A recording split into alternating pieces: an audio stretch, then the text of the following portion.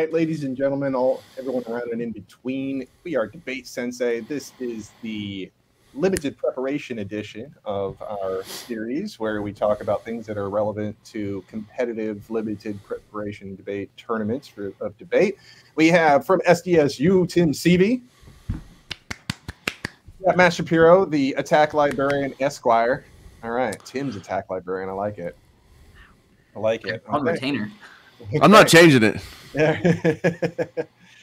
And today we are doing a deep dive. All right. And what we do here is we take a topic that people are discussing, not necessarily, ripped from the headlines, not always, talking about right now, but things that were, discussed and are controversial, and just take a look at some of the arguments that they're making. The topic for this week is the removal of controversial monuments. All right. What was that? Reverse sorry? Removal of controversial. Removal. Yeah. All right. Did I say reversal? No, you said removal. You cut out for a second. Oh, okay. So for me, this is one of the things I like about Deep Dive is we get to come up with various ways that resolutions might be phrased. Yeah, around that's where I want to start.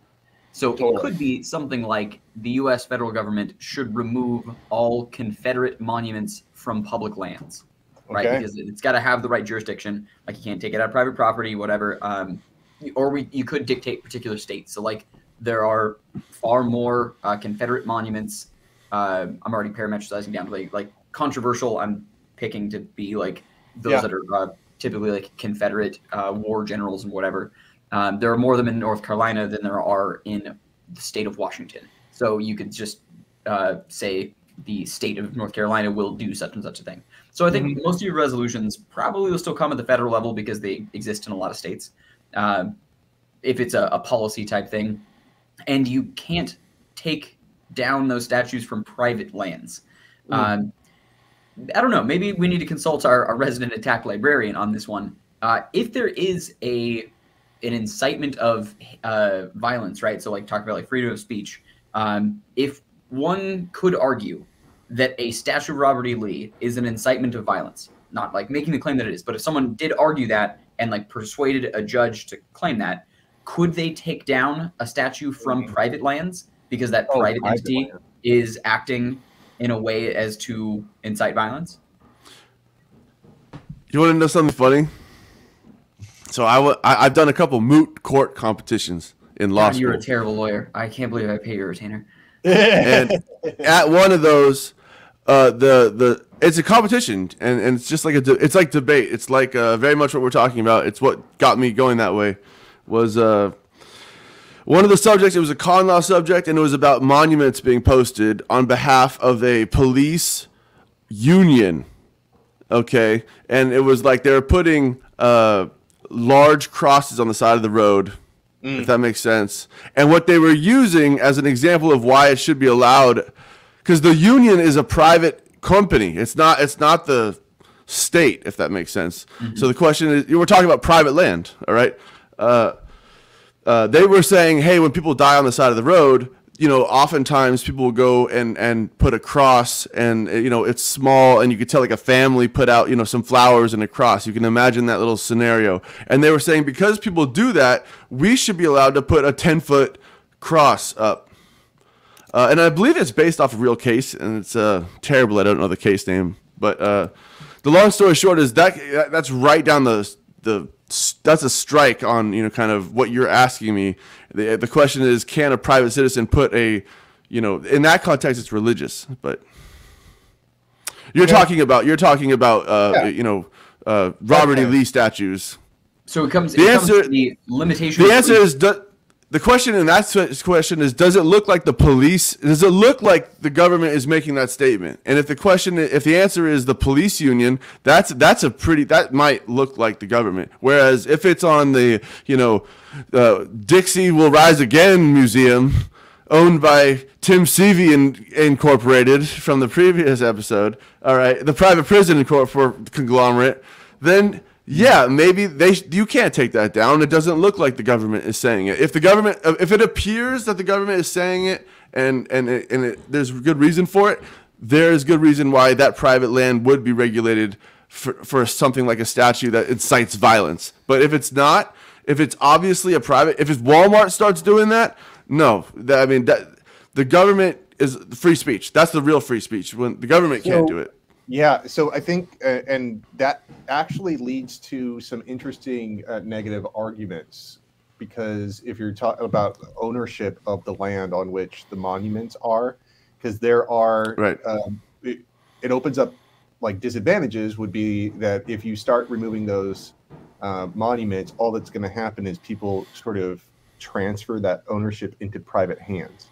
So like which Stone also Mountain, means profit, and that means like profit. Well, you say people, really the government transferring. Yeah, well, like state governments. So for instance, Stone Mountain is like one of those examples. Okay, so Jared, tell me the example, but then I've got a question that follows in that same line that I was asking about before. Well, see, Courtesy. like, so I'm trying to think if I'm on the negative, what I'm going to say. I feel it's a little bit difficult to carve out some ground. Stone Mountain. Stone Mountain. What's Stone Mountain? What's the resolution? I'm trying to tell you. All right. So Stone Mountain is in Georgia. It's a relief carving right in the side of a mountain. So it's not a statue. People always think about statues getting taken down. Those are easy. What I would go for on the neg would be, what are the most complicated ones that you have to remove, and make the debate about that. All right. So how do you remove a carving in the side of a freaking mountain? Are you like just dynamiting that stuff? Like, yeah, I mean, George Washington owned, a slave or two. So should we take down Mount Rushmore? Right, and it does open up Mount Rushmore, right? As sort of the most visible one of that. But I like the Stone Mountain one because there's been discussions about how to treat that particular monument. Should we are we going to scrub it one way, or we're going to like plaster over it, or do we add something now that is sort of a contrary part of it now? It's like it's like that still exists, but right next to it could be other symbols that are anti-Confederate, and so now you're adding to the monument rather than removing it. And the reason I like doing those ones is because I think it really captures the complexity of the best intentions of both sides. Right? Jared, you're right, and there's. Yeah, the number of monuments are just like statues. You could remove statues. You could relocate them. They could be put into museums. All those arguments about history and stuff like that go away. But the complicated ones are the more interesting ones to me. A lot of monument cases that I've learned about through my moot court experience, basically, about monuments being removed, where there are monuments, very often on government land that indicate like a religion. That's a big one, the religion.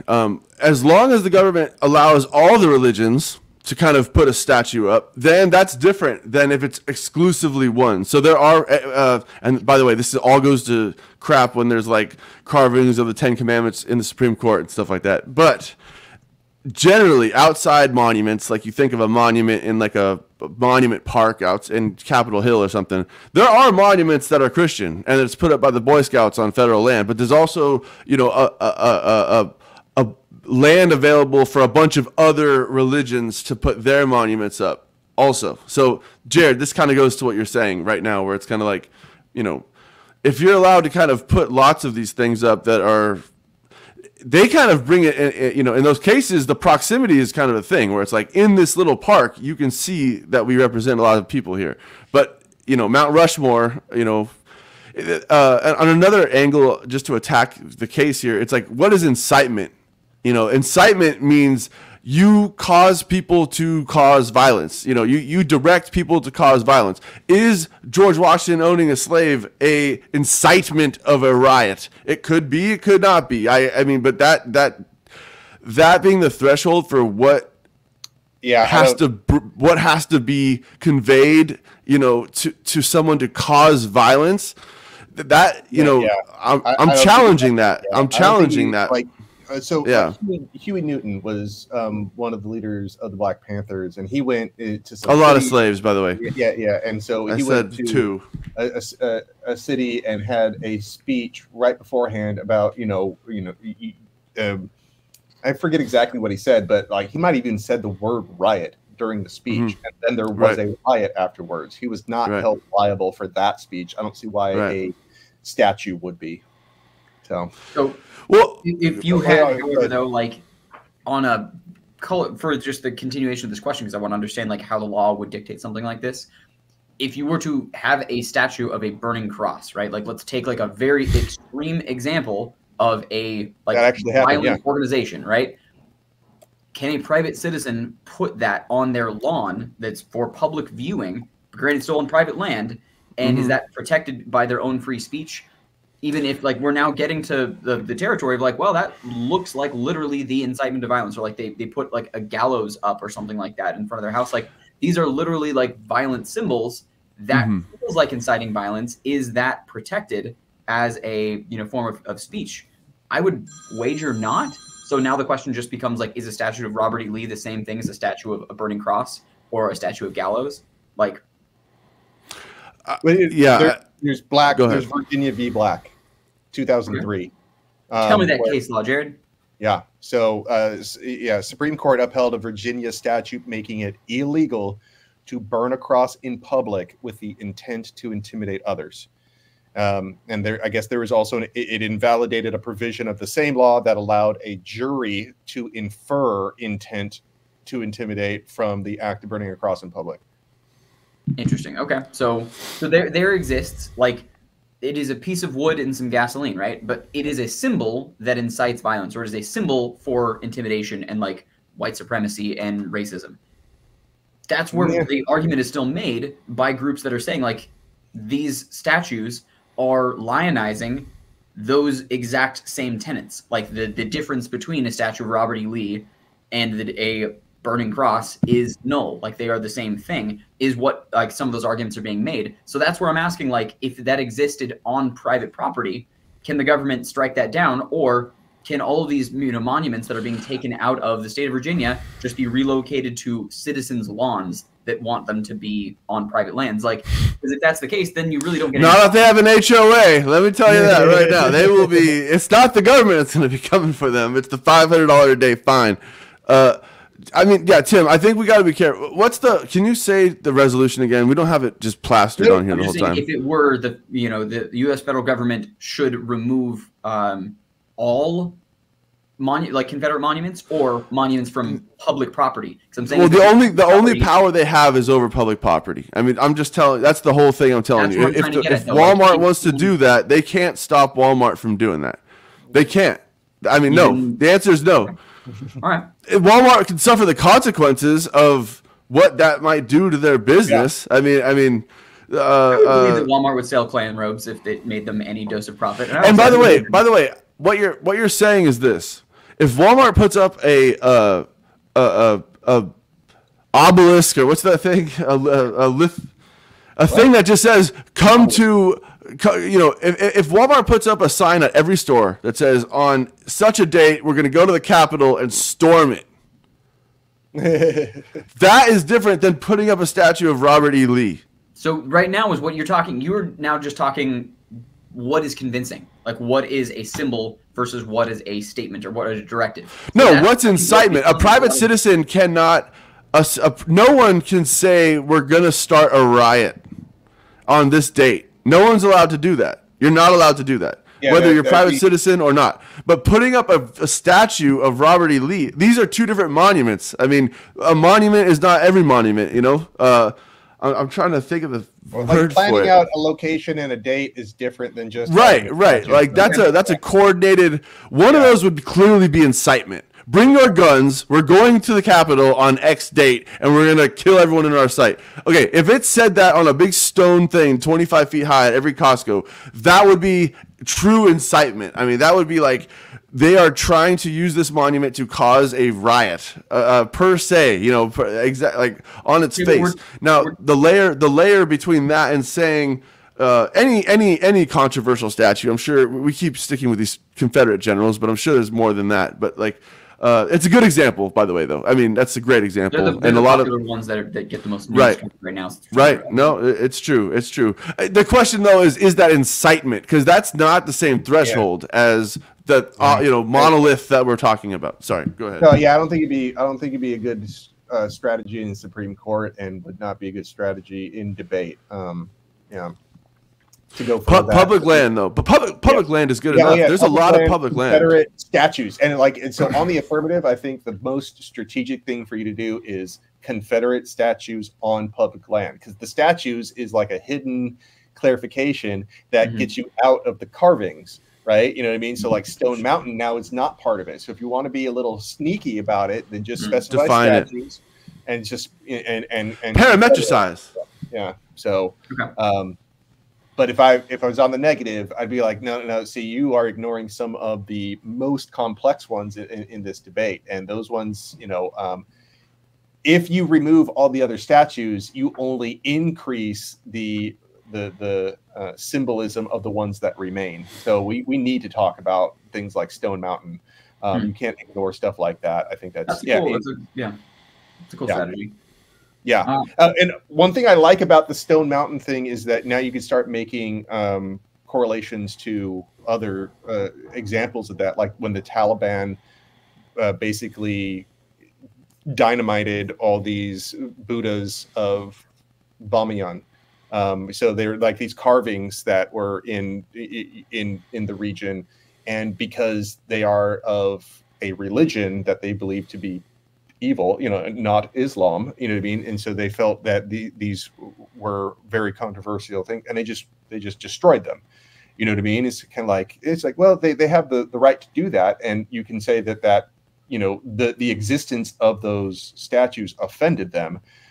But it does kind of like when it's something like that, where it's just like, we're just going to destroy it. It's like, I want to have that discussion. And I'm sad too that I took down reasonable person for this one, because there's an aspect of this where, at least as far as the laws go in this country, that like, it's not so much if, a radicalized, person who saw a Buddha and interpreted that to be the death of everything I believe in, so I must destroy it. That may not be what we call reasonable. Okay. And so when in the federal, we're talking about the courts and the cases that we're talking about with monuments in the US, like, so much of it is like, would a reasonable observer understand that to be government land? Would a reasonable observer understand that to be a religious advocating for a religion or tearing a religion down? If so, then you failed. But if you don't, then, as far as private citizens go, A, no, and then 2, it's all debatable. But just to kind of clarify, the interpretation of a person as, I see Buddha and I think that means I am wrong about my faith and everything is like, if you really think that, then yeah, maybe they reasonably thought that it was destruction of me and everything I hope to create in the world. But that's not maybe what they meant when they put the Buddha up, or what people understand it to mean who aren't either of those things. So good transition into what seems to be, and I hope this isn't a straw man. I'm not intentionally trying to make this a straw man, but what I see to be the folks defending keeping statues is they are historical figures. This has historical value, and therefore it should stay. That seems to be the argument. I don't mean to set this up as a straw man. I would like to hear if there's more justification for that, but it seems like it's kind of the beginning and the end of the argument of like, well, this person was historically significant. Yeah, you can't erase history. Is like, right? That's the argument they're making. Right, absolutely, and it's coming back on itself. That argument where it's like, so okay. With that in mind, what is the intrinsic value of remembering an historical figure beyond lionizing them? Yeah. Right? Like, we don't keep statues of Hitler around so that we remember Hitler was a bad guy. Like, everyone can remember that Hitler was bad. Now, there still do exist, like, I think when you have, like... people who think he was a good guy. People do exist. Yeah. Well, so, I mean, we do have places, though, like museums of tolerance, where there exist, like, Nazi paraphernalia and, like, Nazi propaganda. Mm-hmm. And that is, we're keeping this so that we remember, and also giving it the context of, like, this is an entire museum dedicated to the evils that were done by it. We're not destroying all Nazi memorabilia and iconography. We are keeping it to, like, memorialize these things, but we are not continuing to lionize it. When you have a picture of someone that is, like, a giant dude on a horse, and it is the center of a town square, that's kind of lionizing something, as opposed to giving context to it. So, Jared, your point earlier of, like, what do you do to Stone Mountain? Like, how do you give additional context or, like, put other figures around it? That's an interesting example of, like, how you go about that. But I think for a debate round, I would bring it down to, like, any of these monuments, statues, what have you, that are up without, like, even if you put a little placard being like, and by the way, this was a bad guy, but here's still on his magnificent horse, like that still is lionizing and aggrandizing like a villain in history, an evil person. So I don't really buy but we have to remember history. I don't buy that. I think that's a thin-ass, weak argument that doesn't have an actual impact of like why that's a good thing, like why we need to remember Robert E. Lee. Remember that he was a villain, so like make a statue of Robert E. Lee getting his ass kicked or something, and that's actually more yeah. like, cool, all right, like let's replace all this iconography of like them doing racist things and then getting killed. Like that's maybe a different conversation to be had, right? Yeah, like so when you start getting into this discussion, I think it does open up a little bit of opportunity, maybe for a little bit of humor as well about like what. Be careful. Yeah. So, like, what if? But yes. What if the counter plan was, let's not remove Robert E. Lee's statue.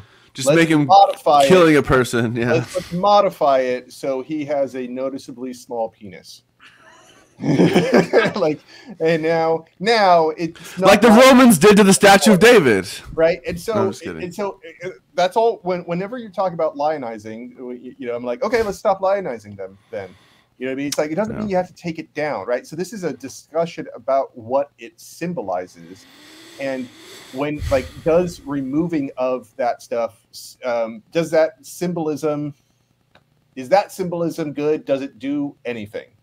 And so you can start getting, and when you, through that joke, you can actually start carving out a little bit of critical area, right? That about the removal of these statues is sort of a ridiculous debate to have, because it's not really starting a discussion. It's kind of ending a discussion. You know what I mean? And it's kind of like, all right, now we've removed it. You can shut up. And so, like that's where I feel myself going, and it kind of helps taking a lighthearted counterplan to it. I've done that before, where I use counterplans to kind of illustrate a humorous point, but at the same time it leads into it's delicate. Yeah.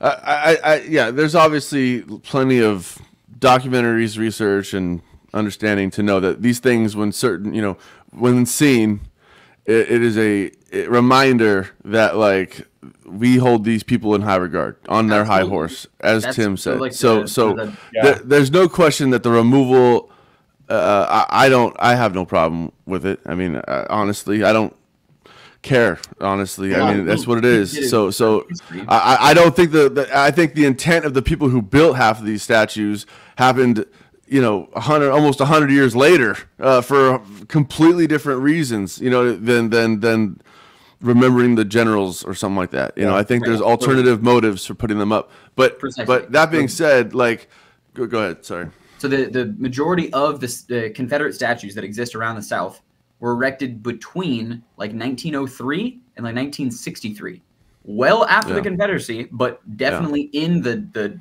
awful center of Jim Crow. So like your worst era of, we are going to put up during the great surge of the KKK, where they have congressmen and congresspeople and all kinds of people, and just millions of members in the country. Yeah, during that time was when a lot of these statues are put up, and that's kind of where it's kind of like, look, this is very much a coordinated effort to remind people walking around in a town square what's going on. So. Yes, removal is a good reason, and Tim, I mean, as far as public-private, there are repercussions for people who do things in private, on private land. Okay, and that's kind of one of those things might be vandalism. You know what I mean? Like if your statue is causing people to riot against it, then the question is, it's like reverse incitement or something like that. I don't know what that would be called, but I think that there's a reasonable negative argument, and I'm not particularly persuaded by it, but I do think that it's fairly likely that the people that are offended by the removal of these monuments will just find reasons to be offended by monuments that they disagree with. All right. So what I mean is, like, it would be almost like a politics disadvantage, but it's like like a petty disadvantage. People will be petty, and they'll start just removing other stuff. It's a bit of a slippery slope. Yeah. So, like, an example would be like Harvey Milk. There's Christian conservative organizations that have basically accused him of raping 15-year-old boys. And I don't know what the evidence for those claims are, but if those are true, then that would be a reason to remove them. If they're not true, they're still going to use them as reasons, and they're just going to say that they are true, right? And so I'm not a fan of slippery slope arguments, but I can't ignore that seems like a fairly reasonable, predictive thing that could happen in the real world. Or a federal land that has like a Gettysburg Museum on it, right? Like a Gettysburg, they preserved, let's say, a battlefield or something where there's like cannonball fire and whatever damage done. Is that a monument to the South? Or is that like a preservation of like the history as we're understanding it to be? Because I do believe there are probably, Auschwitz, things like that. Like why is that still there? Why can't you go on a plane and fly there and visit? Yeah. Well, on one hand, it could be for Nazis to go worship, or on the other hand, it's for the world. I have some Jewish blood in my body. I've gone to a concentration camp in Europe before and was like, damn, this is crazy. So I think there is some value, I guess is what I'm saying, into preserving certain aspects of history that could maybe be a monument. I mean, I don't know if that's a monument per se, but I just mean to say that it is like a physical location that exists, that's preserved, that's taken care of, and someone's washing the floors in Auschwitz so that people can go check it out still. But I mean, that's just kind of the counterpoint, I think, to the most quintessential, Robert E. Lee statue in the middle of, an Atlanta, roundabout or something like that. Right. So context is the important one, right, Matt? Like we were talking about before, like a statue of someone looking majestic on a horse in the middle of town square versus here's the context around this, and we're telling the story of what awful thing this the history, what it is. Right. Yeah. That whole story surrounding it is the important difference. Like that's what makes a symbol mean one thing versus mean another. So it's not a monolith that says here's exactly what's going to happen. The argument is made that a statue is still a representative and a message and a symbol that has meaning and has some intent behind it. That is what people are arguing of why things should come down versus not. So, Jared, to your point of like a slippery slope, though, I think where I see the argument frequently terminate is on Thomas Jefferson, right? Like, very famous, owned a ton of slaves, and yet has a literal gigantic monument for him in many of them around the country. But like the Jefferson Monument or Jefferson Memorial is enormous in Washington. Should that be taken down or something like that? I think is where I hear the termination of that slippery slope. Like, what's next? We're gonna, or like Matt says, like blow up the Mount Rushmore. Like, if that's the termination of it, should we stop listening to R. Kelly's music? That's the question. I mean, like, can people do bad? Can I watch Kevin Spacey and enjoy it? I don't know. Okay, I like Kevin Spacey's movies. I don't like Kevin Spacey. For another bit, but so like context becomes an important thing. So maybe it's like for those monuments that people find like, yeah, we are still aggrandizing Thomas Jefferson for the great things he did and completely like washing over the awful things that he did. Like add to those monuments, like, all right, there's an additional plaque that talks about all of the like, slaves that he owned and like name whatever the retributive piece or whatever the just piece would be to like add context and add pieces to that. Also, one other piece, there was a good joke that Pete Davidson had. It was like on your point, Matt, of like, man, the problem is I don't like what Kanye's done, but I love Kanye's music. Right. Every time I listen to a Kanye song, I have to donate $1 to a charity that supports Jewish people. Like that may not be the best example for like the Confederate generals, but it's definitely like Mount Rushmore. And there's things where it's like, look, they did something. I mean, they did a lot of bad things. They did some good things. They did all kinds of things. So like, I don't know. Go into like you can take a percentage of the money that goes to ticket sales to see the Jefferson Memorial or whatever, or tours of it or whatever, and that goes to the Center for Civil Liberties or something. Like you can take it to a charity that supports the alternative side. Interesting way that could be balanced. Really quick, if anyone wants to learn more, there's the monument case is a Supreme Court case called Van Orden, Vanorden, and then the big speech case is called the Lemon Test. Type in Supreme Court lemon, like the word lemon test, and it should give you free speech information if you want to know. They came back in my head at the end of the episode. All right, everybody. That is our time on this one. It is interesting, and so glad we were able to talk it out. We are Matt, Tim, and Jared for DebateSensei. We'll see you next time, everybody.